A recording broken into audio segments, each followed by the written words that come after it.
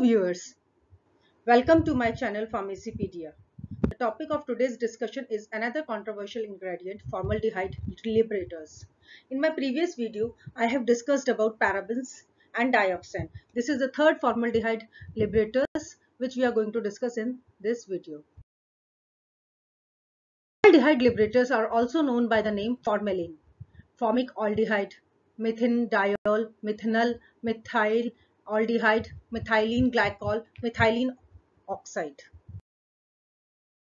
Are vastly found in various cosmetic preparations like shampoos, conditioners, moisturizers, cleansers, creams, gels, shaving creams, nail polishes, nail hardeners, and eyelash glues. They are vastly used in nail paints, nail liqueurs, and baby products.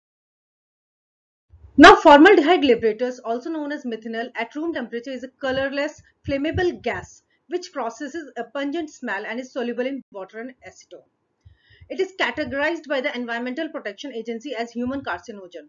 When dissolved in water, it is called formalin, which is commonly used as an industrial disinfectant, preservatives in cosmetics, and also a preservative in funeral homes and medical labs. You will be surprised to know that we use this chemical in vast number of cosmetic products, but it is such a hazardous substance. It is a gaseous substance stored at a minus 19 degrees Celsius, and its chemical properties, when you will come to know about the chemical properties, it is one of the causing agent for carcinogens known and a cancer causing substance.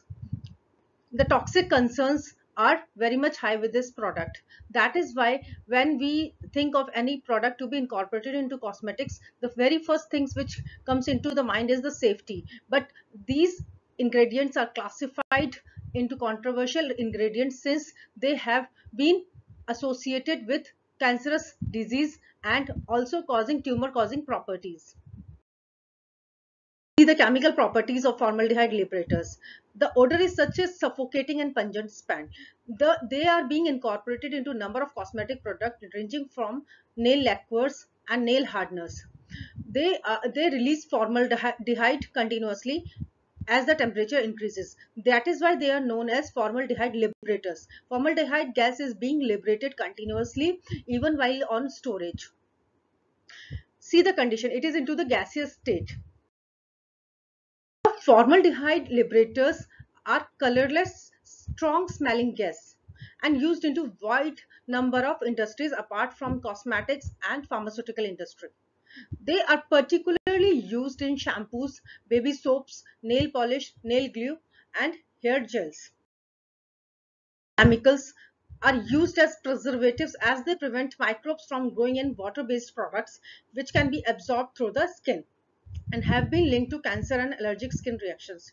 Two problems associated with the formaldehyde liberators are their cancerous property and they cause dermatitis problem. They cause skin inflammation and allergic conditions. A study in 2015 determined that longer storage time and higher temperature increases the amount of formaldehyde released from formaldehyde releasing products and could ultimately lead to more severe health concerns. What are the substances being associated with and categorized as formaldehyde liberators? First is quaternium 15. It is the most sensitizing of these formaldehyde release inhibitors and is found in blush, mascara, lotion and shampoos. DMDM hydantoin. It is found in lotion, sunscreen and makeup removers. Imidazolidinyl urea and other categorized polyoxymethylene urea, which are found in shampoos, conditioner, blushes, eyeshadows and lotions. Imidazolidinyl urea is one of the most common antimicrobial agent used in personal care products and is often combined with parabens to provide a broad spectrum preservative system. So when they are present into the cosmetic substance, they may be one of the cause of liberating formaldehyde. Another substances of concern are sodium hydroxymethylglycinate, which is being found in shampoos, moisturizers, conditioners, and lotions. Animal studies have shown that these substances has the potential for sensitization and dermatitis. Bromopol, which is vastly found in nail polish removers, makeovers, moisturizers, and body wash. Bromopol is considered safe if it is used in concentration less than 0.1%, but cannot be found in formulations with the formaldehyde release products, amines, Mixing bromopol and amines produces nitrosamines, which have been found to penetrate the skin and can cause cancer. Since formaldehyde liberators are associated with the carcinogenic property, they are categorized into controversial agents. Glycol, which is being found in conditioners, lotions, nail polish, and nail treatment, and some CIR panel has declared the glycol as a skin allergen. Main way of contaminating or exposure to formaldehyde is by inhaling it. These substances slowly liberate. Since they are into the gaseous state, they are being slowly released as the temperature rises. Formaldehyde in the liquid form can also be absorbed through the skin. People get contaminated to small amounts of formaldehyde by eating food or drinking liquids containing formaldehyde. The two problems associated with the formaldehyde liberators are cancerous property and they cause irritations. It is considered as a human carcinogenic by many experts and government bodies. A study also found that formaldehyde initiates and promotes tumor formation. It enters into a body through an inhalation of formaldehyde containing formulations leading to cancer. Now, another property of concern is the irritation causing behavior of these liberators. Formaldehyde in the 2015 by American Contact Dermatitis Society considered as a contact allergen of the year. It also results in the occurrence of sensitivity.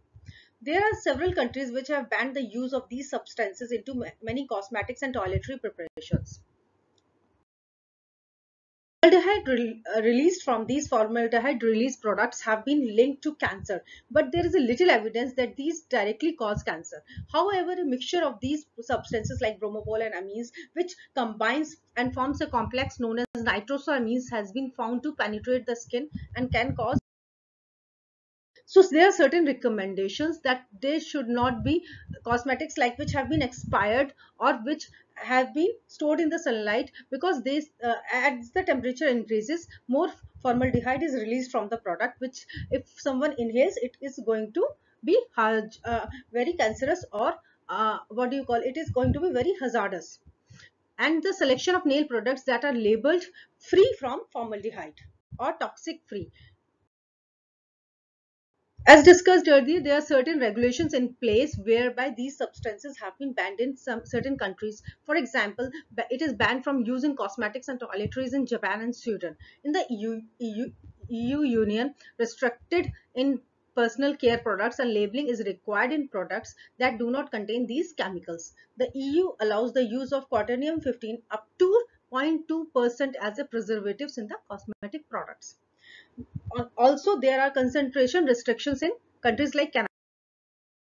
So what is the takeaway? One should always read the labels very carefully and avoid the products containing these ingredients. The ingredients which are highlighted in red color, for example, formaldehyde, quaternium 15, dimethyl, dimethylhydrogen, imidazolidinyl urea, and other substances like bromopol should be looked for into the ingredient list into any cosmetics. The purpose of highlighting these controversial ingredients is to make consumers aware about the harmful effects of these substances, toxicity concerns of these substances, and they are being considered as a being carcinogenic product. See, one applies the cosmetic product for the beauty enhancement and to make the skin more glowy or skin more beautifying.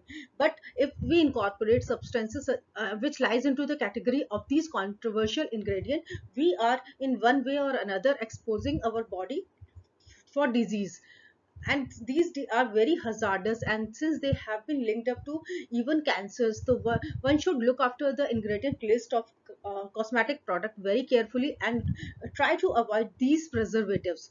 All the three substances which have been highlighted for these controversial ingredients, for example parabens, which I have discussed in my previous video, and also 1,4-dioxane, also known as polyethylene glycol, they thrive, and this uh, formaldehyde liberators, all of them are preservatives.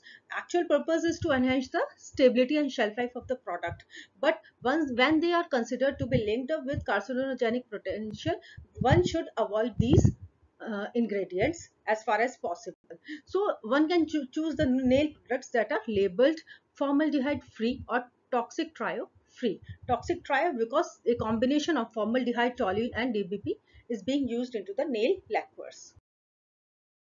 so much for listening to my video. Please do like, share and subscribe, and thank you so much.